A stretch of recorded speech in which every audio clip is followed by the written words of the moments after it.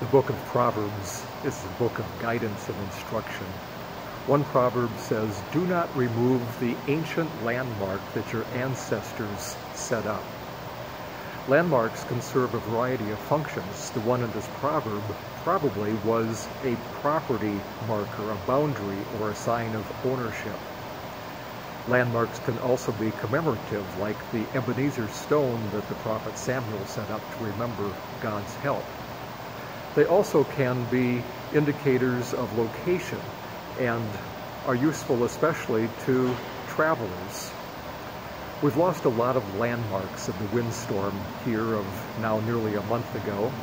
As I drive through the countryside, I am aware of 3 or 4 or perhaps even 5 old barns that are no longer there. Buildings that sometimes were maintained even though they were no longer functional, sometimes were left just to weather, but in some cases have been there for 100 years or longer, and I miss them now that they're gone.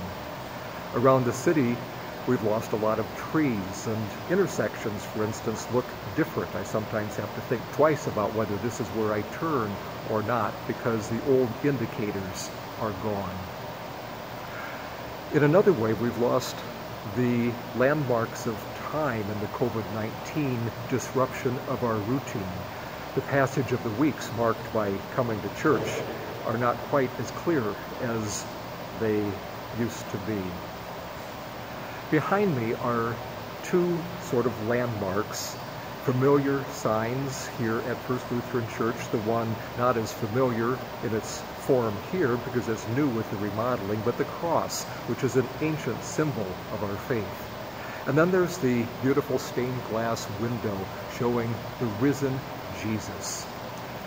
Both of these remind us of the things that landmarks do. Ownership, we belong to God. Commemoration, God's saving acts.